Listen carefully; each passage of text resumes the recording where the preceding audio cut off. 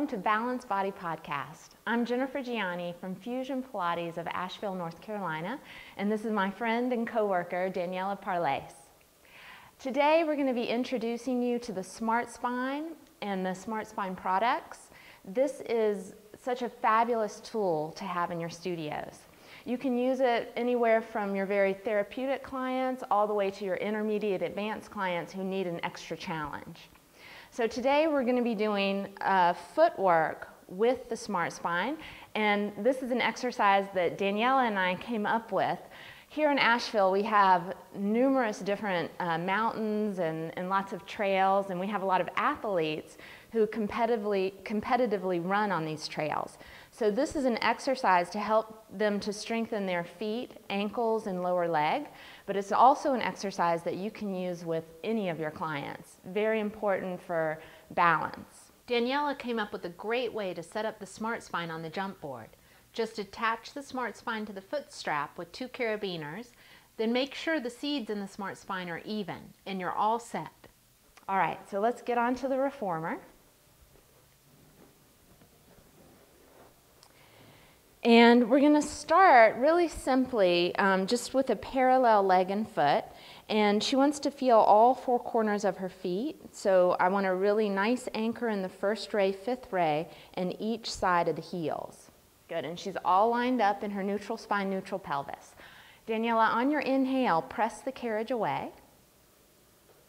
And then on your exhale, slowly travel back in. Good. Scoot your hips just a tiny bit over to your right.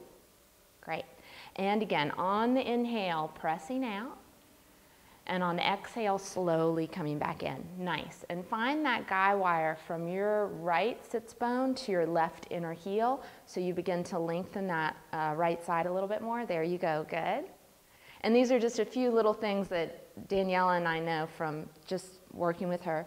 And shift your rib cage just a little bit over to the right. Great. Just a few more. So here she's working the suction cup of her feet, right? And we really want her to be aware, especially for Daniela, of her inner arch. So imagining that there's like a little campfire under her inner arch. So she feels this lifting or this suctioning up throughout the whole inner leg, all the way up into her pelvic floor. And just one more. And gently come back in. Good. So the Smartspine is giving her a lot of tactile feedback. It's wonderful. You can also heat these in the microwave, which would be wonderful for this exercise, so waking up the senses a little bit more. You can also cool these in the freezer. And let's go ahead and go to the big toe on the outer bump. Good. So now here, I want to create an imaginary floor on her outer foot. And I want her to see if she can hold that imaginary floor as she presses out and in. So on your inhale, pressing out. And on the exhale, good. Keep finding that guy wire from your right sits bone to the left inner heel. Good. And again, deep inhale. And I still want her to feel that kind of vacuuming up through her inner leg. And last one. And resist in. Good. Now I want her to press out just the littlest bit and to keep the carriage still. So using your deep abdominals, keeping the pelvis nice and elongated, and the knees stay upright. So on the inhale, imagine reaching the pinky toe 5th ray towards the jump board, and then on the exhale, find your imaginary floor. And deep inhale, and on the exhale, find the imaginary floor. And inhale, and deep exhale, and last one, and deep exhale. Good, and come all the way in. So it looks like it's very easy and very simple, but she is getting a lot of work through the outer foot, ankle, and lower leg. So lots of really nice targeted work that's really going to help to strengthen this whole lower leg, ankle, foot. All right, so now let's go. We'll separate the Smartspines just a little bit on the jump board.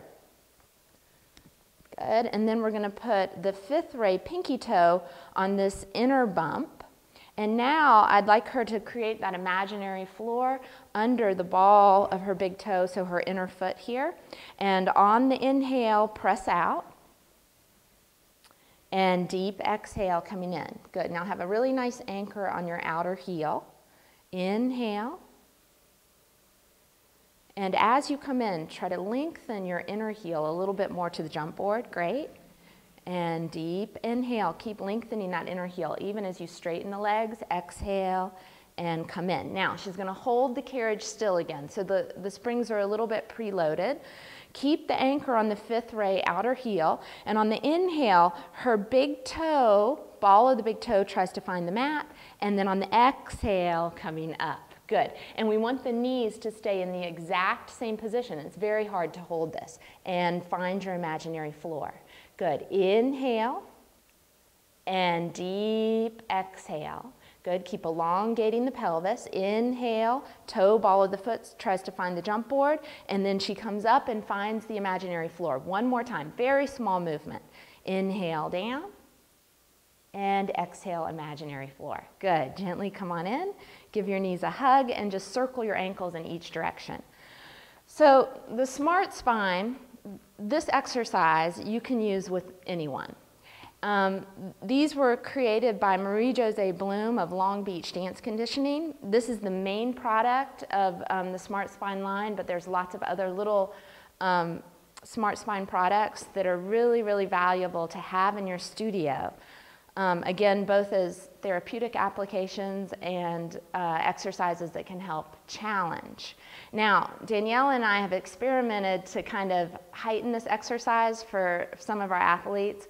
We've put the Smartspine under them, so they have 3 Smartspines, one track on the reformer while they're doing this exercise, or if you want to even heighten the exercise even more, you can put a foam roller, just put a sticky pad under the foam roller on your reformer doing this exercise. So you're really challenging the proprioception and the stabilization of your trunk. Thank you for joining us today. Please tune in next time for our next podcast.